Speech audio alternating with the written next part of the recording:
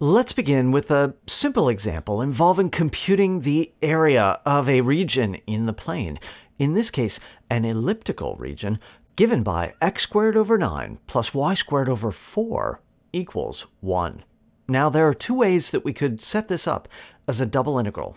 The first way involves integrating in the vertical direction first. So we fix a value of x and then integrate in y. And then after we do that, we integrate horizontally in the x direction. Now, such an approach would involve writing that double integral in terms of an integrand that equals dy dx in that order. And then, fixing a value of x, we solve for y. The limits on y are going to go from negative square root of 4 minus 4/9 x squared to positive square root of 4 minus 4/9 x squared. We get that by solving the equation for the ellipse for y in terms of x. And then we integrate x going from negative 3 to positive 3. Okay, that's the first approach to doing this integral. The second approach involves integrating horizontally first and then integrating vertically.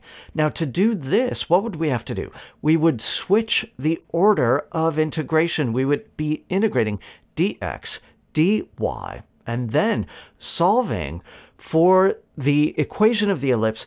Solving for x in terms of y, we would get x going from minus square root of 9 minus 9/4 y squared to positive square root of 9 minus 9/4 y squared.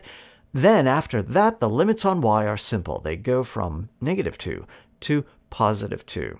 Now, we're not going to do either of these integrals, but in either case, the integral evaluates out really nicely. We get an answer of 6 pi. Okay, for our next example, let's consider a simple mass computation where we have some two-dimensional plate that is bounded above by the graph y equals 4 minus x squared and bounded below by y equals 0. If the density rho of x and y is variable, if it equals 1 plus x squared plus y, then what is the mass? Well, if we consider this region, if I look at the graph of y equals 4 minus x squared, I can see that for the region above the x-axis, it goes from x equals negative 2 to x equals positive 2. Now, which way do we want to integrate this? The area element in this case is an infinitesimal rectangle with dimensions dx and dy. Now, I don't know, let's integrate vertically first. The mass element, dm, is the density, 1 plus x squared plus y, times dy dx. That means we'll be integrating vertically first.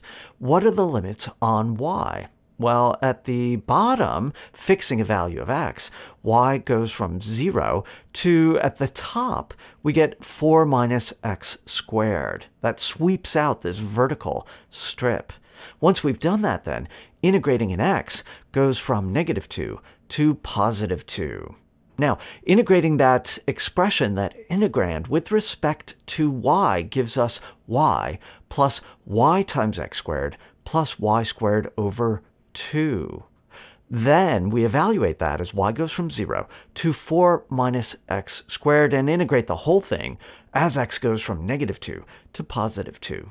So performing those evaluations gives us what? Y evaluates to 4 minus x squared minus 0. Then yx squared evaluates to 4x squared minus x to the 4th. Then y squared over 2 evaluates to 8 minus 4x squared plus x to the 4th over 4. That simplifies to 12 minus x squared minus x to the 4th over 4, and now we integrate that as x goes from negative 2 to positive 2, giving us 12x minus x cubed over 3 minus x to the 5th over 10.